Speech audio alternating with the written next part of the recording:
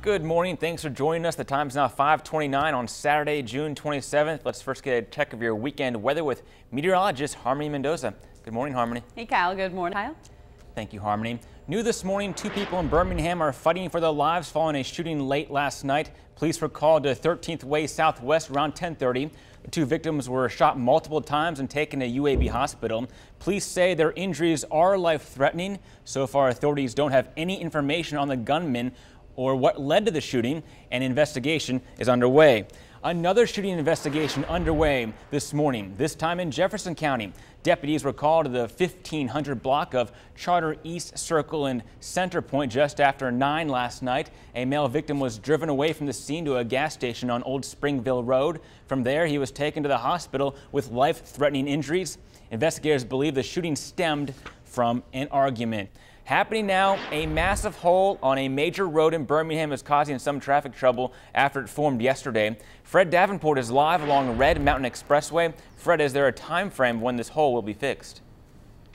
Thank you, Fred. One of the escaped murderers from a New York prison is dead. Richard Matt was shot and killed last night by police. Matt was one of the murderers who escaped from a New York prison earlier this month. The manhunt continues for the other escapee, David Sweat.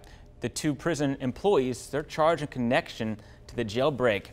Jubilation erupted across the country yesterday after a landmark ruling by the Supreme Court to make same-sex marriage legal nationwide. By a vote of 5-4, the High Court declared that refusing to grant marriage licenses to gay and lesbian couples violates the Constitution. Each of the 4 dissenting judges filed a separate opinion explaining their views, but agreed that states should have been left with the power to make the decision. The ruling will not take effect immediately because the court gives the losing side roughly 3 weeks to ask for reconsideration. It's been more than a week since anyone has heard from missing Trussville woman. 61-year-old Pei Yen Sung was last seen walking in the Longmeadow subdivision. Police say she never returned home. Miss Sung works as a waitress at the Palace Chinese restaurant in Trussville. She's been an employee there for more than 10 years. A Talladega County Jail corrections officer has found himself behind bars in Coosa County. Deputies arrested 29-year-old Cecil Chappell Friday for the murder of 66-year-old Doyle Ingram. Ingram was shot to death on June 19th. According to detectives, the suspect and the victim were involved in a business deal. They say Chappell shot Ingram at his home, then moved the body. Chappell is held in Coosa County because of his job at the Talladega County Jail. Bond is set at $500,000. An Adamsville woman is accused of hiring a hitman to kill her ex-husband.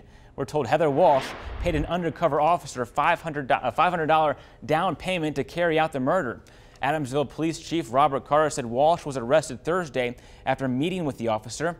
According to investigators, Walsh wanted the murder to look like a robbery. Carter also confirmed the couple was set to appear in court yesterday on a child custody matter. Happening today, funeral services will be held for the mother of Charles Barkley, Charcy Glenn. Miss Glenn died last Friday of kidney failure at her home in Leeds. She is said to have been a pillar in the community. In addition to being the mother of one of the NBA's all-time greats, funeral services will be at First Baptist Church of Leeds. Charcy Glenn was 73. The need for blood donations typically increases during summer months. That's one reason WVTM 13 has teamed up with the American Red Cross for Birmingham's biggest blood drive. It's not too late to give. Come out today from noon to 6 at the old Radio Shack location inside the River Chase Galleria. For more information, just check out WVTM13.com/Red Cross. All right, the 4th of July is coming up, and that means fireworks. Oh my gosh, people like taking their dogs out to a park or something. Yeah. What's the proper way to handle a dog when they hear those loud noises? Well, you know, a lot of times a lot of dogs don't care, right? I mean, they just handle whatever, but a lot of dogs, the popping and the big noise and all that stuff, it'll scare them, and a lot of dogs end up running away.